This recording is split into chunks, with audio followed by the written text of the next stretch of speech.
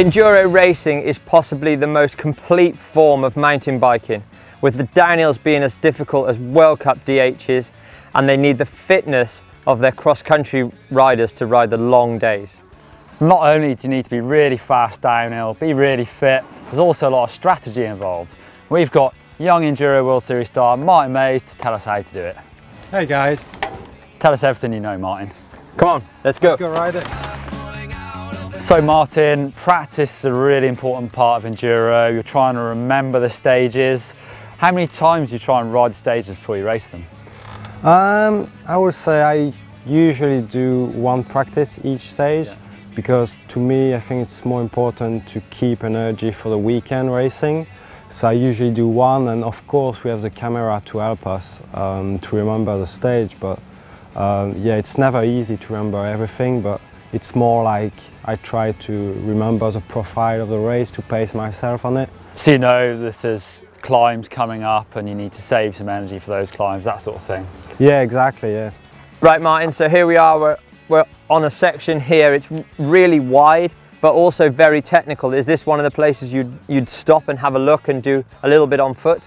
Yeah, of course. As soon as I see something really tricky, I always try to stop, you know, and you know, you can make, if you choose a good line, you can make easily 1 or 2 seconds. So I think it's really important, but at the same time, you know, we have a few stages to practice, so it's important to not stop too often.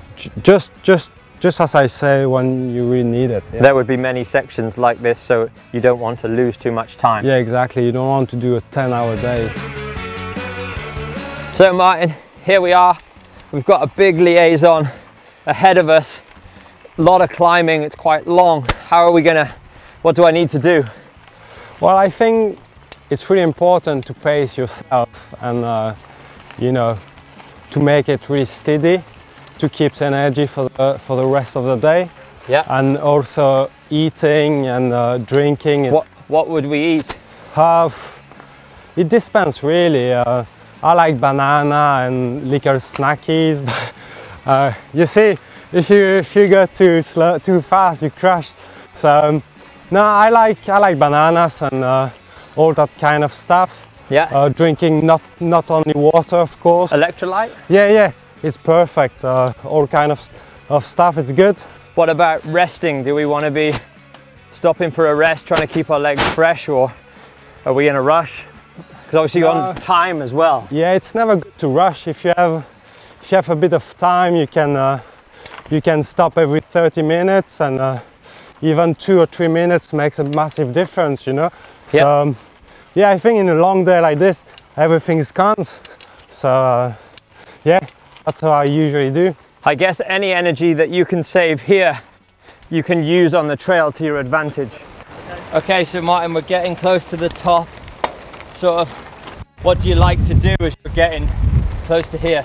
Yeah, as I'm approaching the gate, I usually do sprint or, you know, spin my legs, like try to get in a routine.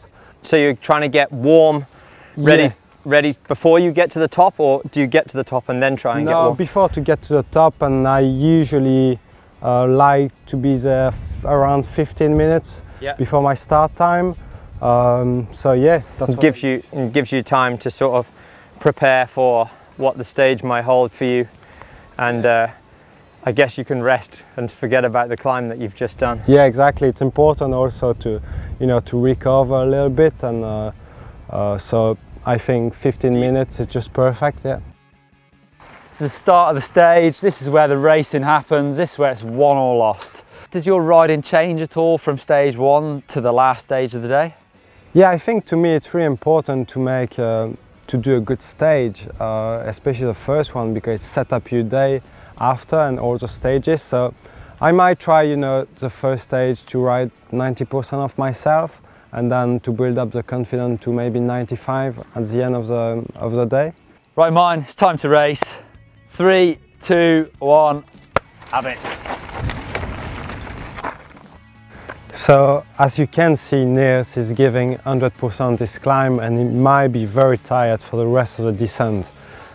So now you can see Mark is probably giving 90% of himself, sprinting when he has to, but he's kind of pacing himself after to recover better, and he might be way faster on the descent after.